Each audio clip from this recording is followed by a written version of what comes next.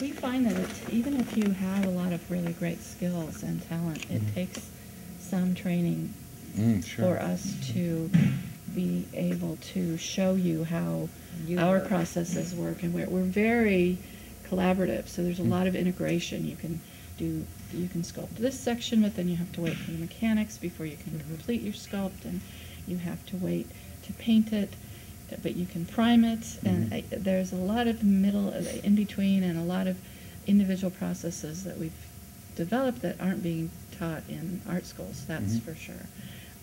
So it takes a little while to train people, and we are in a smaller population area, so we, as much as we can, we try to keep people employed. And so do you guys do apprenticeship programs with high schools and with college kids? We do and take things on like some that, interns, especially in the summer. If we happen to be in a busy summertime, we'll send out notes to the colleges in the local area and ask if anyone would like to intern. We've done some very good employees out of that.